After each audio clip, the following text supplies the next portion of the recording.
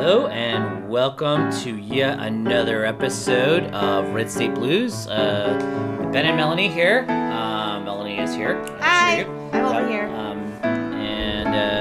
Yep, we're here on the eve of the midterms here in 2022, on the eve of the election. Tomorrow is the election. It's also like a full moon, isn't it? Yes. Is that tonight or tomorrow night or full moon? It looks like a full moon tonight. Yeah, it looks like a full moon, doesn't it? Yeah. Then I think the lunar eclipse is tomorrow. Is that it? Yeah, the eclipse is tomorrow. I think you're right. Anyway, yeah, really freaky. Lots of changes afoot. Lots of scary stuff. Speaking of that, we actually recorded this. We recorded an episode like 3 days ago, and to talk about this stuff, and it just completely. After we were done recording, I went to save it, and it wouldn't save it. It wouldn't convert it to an MP3. It wouldn't do anything. I tried everything I could, and I ended up closing out of. I used GarageBand. I closed out of GarageBand, and it didn't save it, and just completely wiped it. So this is our actual election eve episode here on election eve. Just basically because I couldn't actually pre-record one because the stupid MacBook wouldn't let me. Right. So that's this is the closest to the live broadcast I think we've ever had. Yep. That's for sure. Anyway, not that this is anything like that. But yeah. That was very frustrating, folks. Oh my God. We had a real good conversation, and it's too bad that the closest thing I can think of it akin to is if you completed a mini page assignment in school, and then just deleted it off the computer, never to be found again. I don't know if anybody's ever experienced anything like that, but that's exactly what this was. It was just Oh my dear God. Hopefully I don't lose this one too. I've taken some more precautions this time, though, so it should be better. But I think I might take some breaks here also to make sure that it saves. Anyway, I really just wanted to talk a little bit. I just really wanted to make a short podcast here tonight, about the election, upcoming election tomorrow. For those people who still aren't on the fence, maybe, or haven't voted yet. This is just something that came out on M Live tonight. Judge ends, to be clear, the Republican Secretary of State candidate, Christina Caramo, is completely insane. And anyway, the article here, and I'm just saying that just because she's just, fucking nuts. Judge ends Caramo's intolerable lawsuit to stop Detroit's absentee ballots. A judge said this, a false flag of election law violations and corruption. That's how a Michigan judge described a lawsuit from Republican Secretary of State candidate Kristen Caramo, ruling Monday her lawyers had no evidence to prove Detroit should upend its mail ballot processes. Such harm to the citizens of the city of Detroit, and by extension the citizens of the state of Michigan, is not only unprecedented, it's intolerable. She literally was just suing to prevent people from mailing in ballots. Yep. I don't even know what the hell to think of that, but apparently she just, and also specifically just people in Detroit couldn't mail in their ballots. People outside of Detroit in the state could. So it's painfully obvious that was going on there. But is she trying to specifically prevent people of color from voting, perhaps? Yes, but she is an African American. Oh, I know she is. I've seen that. She is still batshit insane. It's anyway. The fact that the judge said this is Wayne County Circuit Court Judge Chief Timothy Kenney wrote. The suit alleged massive voter fraud and asked the court to require Detroiters to vote in person or get absentee ballots in person. Caramo also wanted Detroit Clerk Janice Winfrey to stop accepting absentee ballots returned by mail and to stop counting ballots in drop boxes. So, to rule in favor would egregiously harm eligible voters, Kenney wrote, noting absentee voting had been going on for weeks. Around 60,000 ballots had already been returned. I'm not really sure. I mean, obviously I see what they're attempting to do here, but just to stop people from voting. Lawyers, for example, had no evidence of people illegally stuffing ballot boxes, Kenney said. Their suit also cited the debunked movie 2000 Mules, which falsely alleges ballot stuffers stole the 2020 election from Donald Trump. So that basically based it on like a fake bullshit mockumentary. I shouldn't say mockumentary. A bullshit documentary, stating that the election was stolen. Yeah, in 2020. So, which people are going around apparently quoting this movie, and there are a lot of people who believe it, I guess.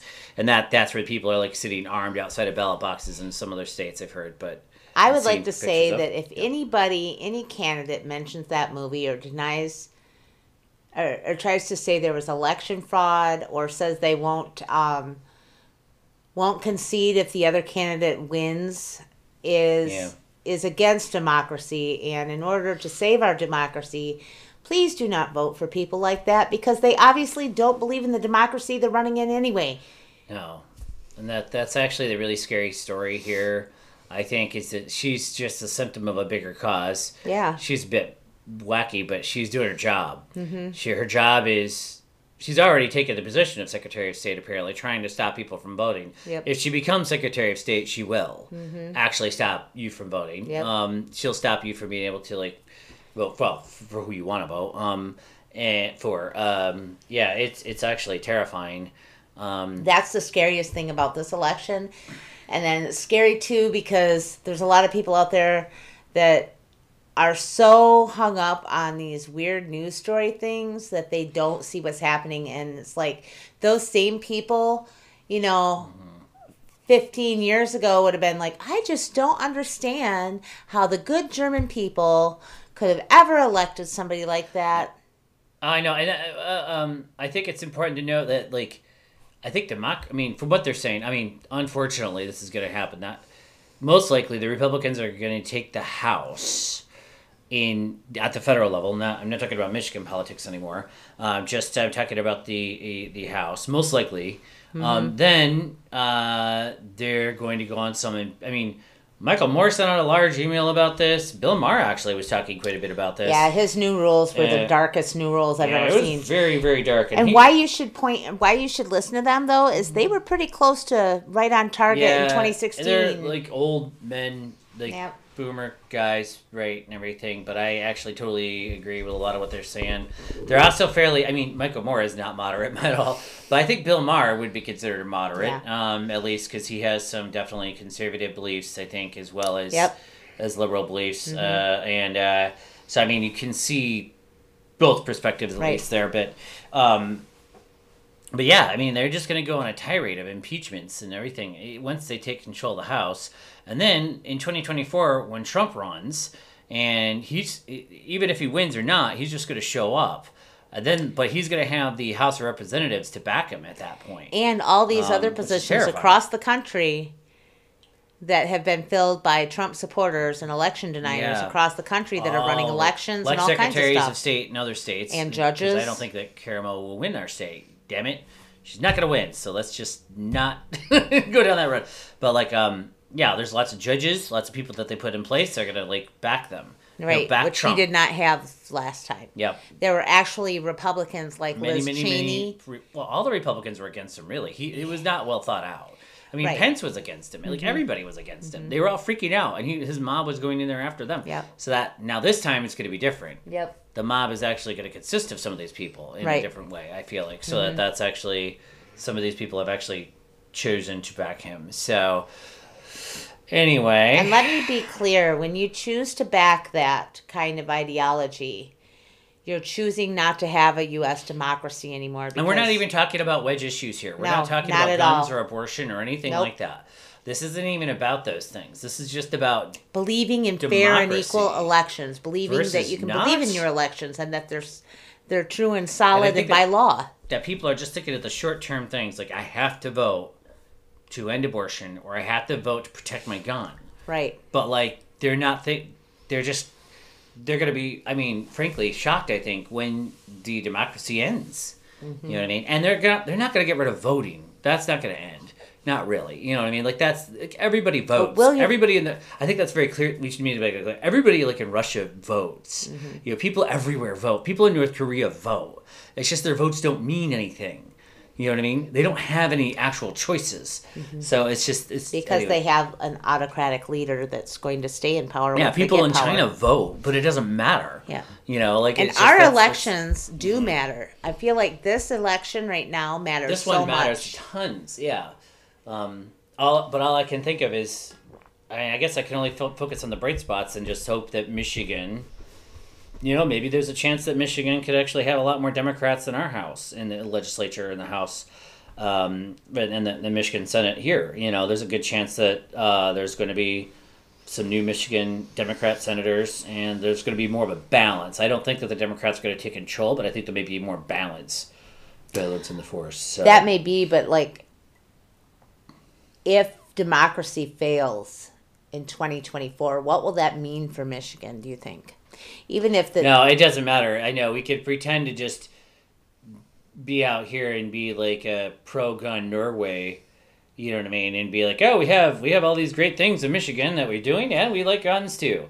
But like, it's not going to happen. You're right. If the federal government comes in, and you're right, if they pass an anti-abortion law, that's going to be nationwide. That's what they'll get that through. You know what I mean? There's going to be all kinds of things like that could happen. I think. It ain't going to matter what people in Michigan put in the Michigan Constitution when the federal government's going to override it. That's true. That's actually going to be definitely on the agenda, I'm sure, is passing a nationwide anti-abortion bill. You know, restricting voting. Yeah. There'll be restrictions. Oh, yeah. Yeah, totally. Yeah. The other thing is like, they will... I looked at the proposed budget. Wasn't all... The really sad thing is like, it feels like doesn't it feel like we're reverting? Like I can think of like all these gains that were made in the 60s, really mostly the 60s and 70s to a degree, are being just erased. You know, like I'd say by progressive gains, I guess, and just equality type gains. You know, just like, oh yeah, minorities should be able to like vote, and you know, thing like, it's just like, oh, that's not... 99% of the Americans should have, you know, living wages and health care and, you know, basics. I think at least those concepts existed then, and I think that the people at one point would have thought that those things would have happened in the near future if they didn't, you know. Right. But it just, man, everything's like really bad. Well, I mean, it's been backsliding, I think, slowly our entire lives. Yep. Since the late 70s, since the early 80s. Well, since the Reagan era, really. It's been backsliding our entire lives. That was a backlash. But it was a backlash, right, against the hippies. But it's been like a slow backlash, like a slow. Yeah. But I'm saying like now it's sped up.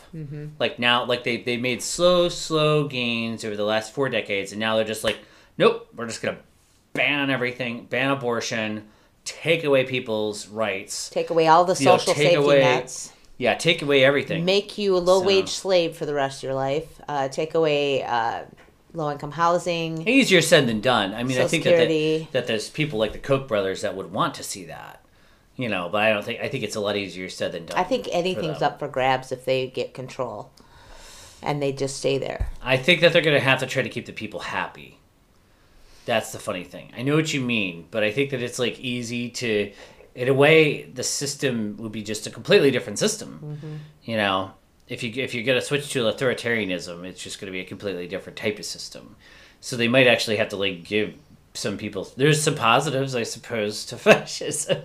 I would like to say, though, that I think... Universal healthcare. China, is everybody covered? I just think really bad healthcare. Yeah. Right, yeah. I just think that we need to focus right now on the midterms and try to avert this democracy, this crisis of democracy here. And I think we need to realize that we need to vote for our own personal interests, which I think people have gotten subverted by advertising and correct slogans. I totally agree. Yeah, and lies repeated over and over again get to be believed. First of all, like the Republicans, one of their main tenets is about fiscal responsibility, but it seems like they always drive the country into debt every time. Single time, take control. Democrats like take control. But they have to fix the economy. They fix the economy. They get the budget straightened out. Yep. And reduce Republicans the are supposed to be the party debt. of fiscal responsibility, but what they are is the party, it feels like to me, of the giving handouts to rich people. Yep. Like, they're just there to help rich people. They work for the rich, super rich, I mean, not just for, like, 100,000-aires, but I mean, like, billionaires. They work for the billionaire class, and they're there to help them, and help them not to have to pay as many taxes, and help them, give them handouts, really, and give their corporations handouts. So, I mean, I guess if you think of that as fiscally responsible, they're there to increase the stock market. Right. Probably in their mind. Maybe that's their version of fiscal responsibility, but it's nothing to do with the debt, nothing to do with the stuff they talk about. The thing that you got to think about is that, like, when you go do your taxes, regular people around here in Montcalm County that have regular people jobs, you know, and even the more better paying jobs or the steady manufacturing jobs, the percent that you pay in taxes is way higher than a million billionaire. They don't pay hardly anything. Well, they can just offshore their money. So that's how they could do that. I mean, I thought but the percentage their tax is way lower. Like, I mean, it's like 20% now or something. I mean, that's not like nothing. But I think the point is, I think that what they do is they hide it. Yeah. So they're not paying taxes on their wealth. You know, they're keeping it. You know, I'm not saying that they don't. They really pay very little. I agree, and like that there's loopholes designed to allow them to do that. That's what you're saying. Like, the system is like, oh yeah, in theory they got to pay 20%, but they're not really paying that. Right. And so when we got that little bit of money during the pandemic, they were thinking that Americans were offshoring their money, but really what really happened, thinking like rich people think. Everybody was paying bills or paying for kids' lunches, buying groceries and stuff, and rent, and you know, all those types of things. It went directly to bills. It went right back to the people that, you know, right back into the economy. Yep. And went right back up into their hands. Their hands, right. So it actually benefited them, ironically. They still think we have a lot of money, which is why all this inflation and price gouging is coming from. I know. And that's where you saw a joke about the gouging thing. Yeah, the grand old party means should be gouging party or something gouging like that. Our prices gouging party. Our prices party, yeah. It does feel like that. I mean, actually, this sounds bad, because I think that we started this podcast with the concept of reaching across the aisle, and I still feel like we could reach across the aisle. I still feel like, man, there is so many more common things that people have than there are differences. Like, it doesn't have to be just everybody against everybody. I can agree with that up to a point. But when you are talking about letting go of our democracy in the United States, I mean, I can try to talk to people all I want. What the Republicans are talking about at rallies, we watched Jordan Klepper. You know, he goes to rallies all the time, and you know, I mean, they're talking like civil war, and that's not no. You don't want a civil. No one wants. I don't want a civil war. What I'm saying is I can try to be. The Democrats aren't going to win that. I can try to talk about different issues, but when you don't, I don't know how to make people understand what's at stake here, and that what an autocratic government or authoritarian government would look like. Like, I don't think they understand these wedge issues they're voting for are going to actually end up in an authoritarian government, and I don't understand why they don't understand Trump doesn't even give a shit about it at all. If Trump got into power, he would probably legalize abortion. Power for power's sake there. Yeah, he would just do whatever he thinks is popular. So he probably wouldn't even do any of those things. He probably would do the opposite, because he would want to be. He just wants to be loved. That's all he wants. I would love it. He was born with everything. He was born with everything. The only thing he can't get is love. So he's desperate for love. And I would love him very, very much if he went back to being a reality TV star and telling everybody they're fired. I would love that. I would write him love notes if he would just go back to TV and leave politics alone. That was the case. Yeah, maybe he would if he thought that was the case. I don't know. This full moon has me all disoriented. I kind of like, I'm actually, you're right. I don't want to be just like depressed about this. I actually want to be very positive, because I do feel very positive about Michigan. I feel like the right people who know what the hell they're doing in the government are going to win. I don't know why the Republicans seem to be insistent on hiring people to run that are incompetent. I don't actually think that people like Pat. I'm not saying I I'm going to vote for Pat Outman, but I don't think Pat Outman is incompetent. I don't think Rick Outman is necessarily incompetent. I don't think some of the people that represent our areas around here are not incompetent. So I will give them that. I don't agree with their politics at all, but I don't think that they're horrible people at all. But I do think that some of the people that are running are horrible people. Yep. That are not maybe, you know what I mean, are on a higher level, actually, frankly. So I will say this too about John Molinar. He is accessible if you have to talk to him about, something, from what I understand, and that's good. I don't think that some of the newer breed, though, of politician are going to give a shit. Like Marjorie Taylor Greene, I know she represents Georgia. I don't know if she's going to know anything, if she does know anything about anything. You know what I mean? Can she help somebody out? You know what I mean? If they need it in an emergency situation where they need like a visa and they're in another country or something like that, can she? Would she? Or would you have to owe her? You know what I mean? That's the system gets really corrupt really quick. Yep. That's a terrifying thought, actually. Mm-hmm. But what happens if you're trapped in a foreign country and you need a passport right away? You know what I mean? And so you could call your congressman to fix that situation. Yep. But what if they're not going to help you if they think that you're from the opposite political party? Right. That's not how that system is supposed to work at all. And it never has. Because once you're elected, you represent everyone. You represent everybody. Once you're elected, you have to just suck it up. Because it's all you're going to have to get those complaints from every side. Yep. And you're going to have to get these problems and put out fires for everybody. Yep. And deal with issues for everybody.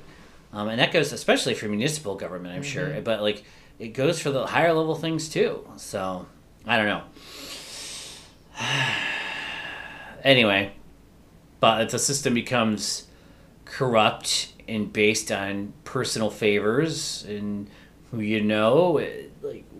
that seems to be the Trump way. Yep. It'll be a disaster, and no one will trust anything. Anymore. Anything to deal with. Yeah. This sort of things. Anyway, sorry. Did you have anything else you want to go over tonight? We could probably wrap it up here. It's been, this has actually gone longer than I originally even intended it to, but and it's gotten darker too than I intended it to. I just want to mention, make sure that you look at the proposed GOP budget online, because if you are a person in this county that is on welfare, or a person in this county that is retired. Snap. Or on disability, they are proposing to cut those programs significantly, force disabled people to have to work for the disability, or force them off within a certain amount of time, make a cap for Social Security, Medicare. They're going to raise the age. And also cap it to a certain... Oh, yeah, and cap it on the other end. Yeah, cap it on the other end. So... just think about those things when you're at the polls. I'm sure that, I don't know who's listening to us at this point in this hour right before the voting, but I hope you are. And I hope that you... 3 people who are listening. Do your research and pray for democracy. Well, do more than pray. Go vote. Yeah. That's the... Yeah. Don't do the thoughts and prayers. Do the voting. Yeah, there's more than praying. Right now, your vote does matter. Yeah. And that's the takeaway that I'm getting from everybody, really, on all sides of the political spectrum. Think before you vote, research before you vote, and get your butt down there. Don't think someone else will do it for you. Also, if anybody is listening to this, actually, I know, just don't believe everything you read either. Don't necessarily believe everything you read online. Don't believe everything you see on TV. Don't believe everything you read, see, like that 2,000 Mules documentary. Too many people believe that. Yep. It's just too easy to just get absorbed into stuff like that, and it's totally bullshit. I don't know what the deal is with some people. I don't actually think it's generational. I blame generational stuff too much. But it's actually just certain people just don't have a very good bullshit detector. I don't know what's up with if they film it like a regular documentary, they're going to believe it. What they need to do is learn something you learn when you get higher education, and what that is when you read a source of any kind, you look at the bibliography of that source. Where did they get their information from? How good is the source that it's coming from? Are they a trusted expert or not? Have you heard of them before? Oh yeah, I mean, obviously, when I took my history classes, I had to even go further than that. I mean, they had to be a primary. Well, we had secondary sources and primary sources, but secondary sources could be considered worthless half the time. Really, you had to have primary documentation. You know what I mean? And which that had to be like directly from.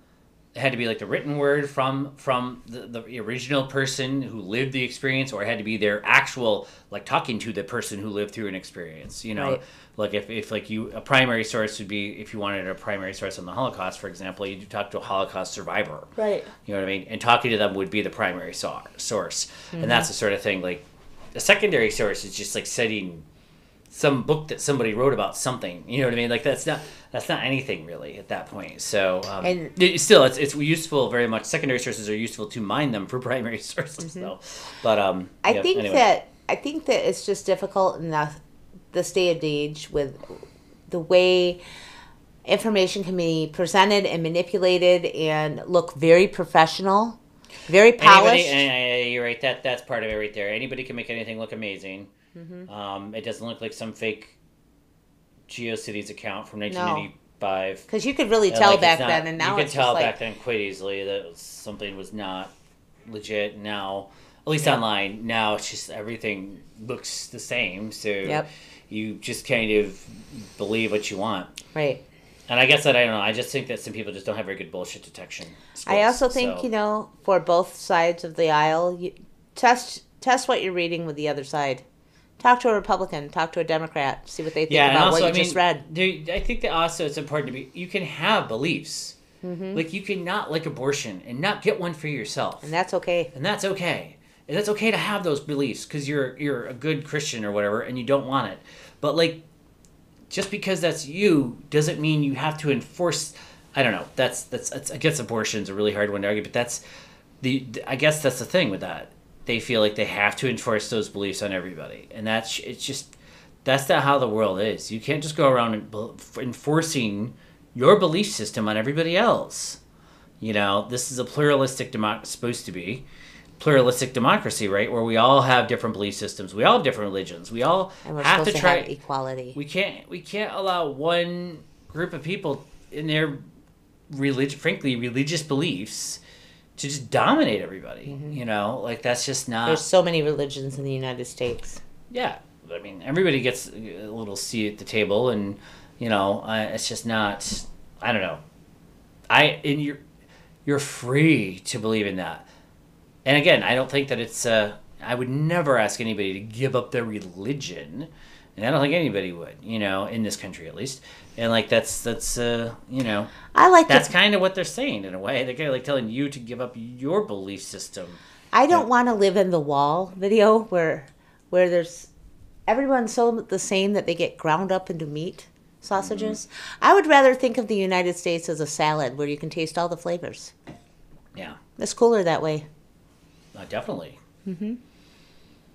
And we can do this without one side just getting the upper hand and enforcing and it wouldn't work. Like, you could have a theocracy like The Handmaid's Tale. It would be short-lived. Yep. It would be violent. It would fall apart. There'd be terror. There'd be acts of everything. It'd be nuts. You know what I mean? It'd be horrible. It'd be a horrible world to live in, and it'd be violent and horrid. And no one wants to live like that. Not even the people who would, like, be benefiting from it would really live like that great. Right. That's something I noticed in that too. Like, the people that are benefiting from it have to live shit lives too. Why do they want to live like that? Right. And they can't even read all the books they want. It's the same thing with the Civil War talk. I mean, a civil war in the United States over this type of partisan stuff would look more like Northern and Southern Ireland. Yeah, we talked about this before, and I think that I've definitely seen more and more people talking about it. It would look like the Troubles in Ireland, in Northern Ireland. That went on forever. Like a 30-year period in the 20th century, where there was just car bombs and like random shootings, almost like they would attack border guards. It wouldn't be a clean seceding from the Union baloney. Lots of innocent people get killed. Right. It's so stupid. Horrible. And no one knows if they're coming or going. It's just ridiculous forever. And it's like, that's just, we don't want that. I don't want that. No one in the right mind would want that. I would like peace and prosperity for everyone. Nobody will win in that situation, and nothing will be solved. It would just be ridiculous. So we just try not to have that. Oh my God. And I just can't help but see it. Just, I mean, from what I'm reading, a lot too many things. But it's just like, man, you can't help but see it start to unfold. You know what I mean? Little by little. And it's like, because the one side is like claimed if they lose, they haven't really lost, and they're just gonna, that's the out, part. Apparently, that's the part where Bill Maher was saying that we've already hit the iceberg. Maybe we already have. Yeah, we just don't. You're right. He was saying that in his new rules, or not new rules. Yeah, no, that was it. Yep. Yeah, new rules segment, right? He was saying we already hit the iceberg. It's like the Titanic, but we're just passengers on the Titanic. But it takes a really long time for the thing to go down, and it hasn't gone down yet. But man, that's depressing shit. And with that shit, I think we're gonna leave you. Oh my gosh, guys, just please go vote. Please go vote. Either way, I mean, try to talk your friends out of civil war if that's what they are talking about. Try not to just impose your beliefs on other people. Yep. Try to live and let live. Live by the golden rule. Do unto others as they would do unto you. You know what I mean? Like, don't just, why can't we just have that? And I think that's a very Christian way of thinking too. And I really totally, I'm down with the Christianity. I'm down with the Christ. I like the New Testament. You know what I mean? And I just think that, we need to just all be cool hippies. Like, the truth from a native perspective is that we're all related. That don't kill your brethren. Don't harm your brethren. I don't think there's anything that Christianity should be like that too. Like, I think this is why I believe in social programs. Yeah. We're all related. Why are we making people suffer? Take care of each other. I want no suffering. We don't need to. We just need to be out there to help each other and take care of each other. And not be assholes. Yeah. Let's not be assholes. Let's just not be assholes. So it's not just about winning all of the time. Everything. It's just like, wow, we need to help each other. Anyway, oh my God, I gotta stop ranting. But anything else you want to say? So much. Oh. Well, but it's okay. I think we'll leave it right there on that positive note. I was gonna say, love thy brother. Do not fight thy brother. So, yep. Be a righteous dude, man. Be a righteous dude. All right, go vote. And actually, I was thinking we could try to do another podcast. After the election here. We can try after. Providing the moon and all of its let's see if we get past the lunar eclipse here. All right. Bama P. Gawabaman. Bama P. Gawabaman. Vote. Look at him.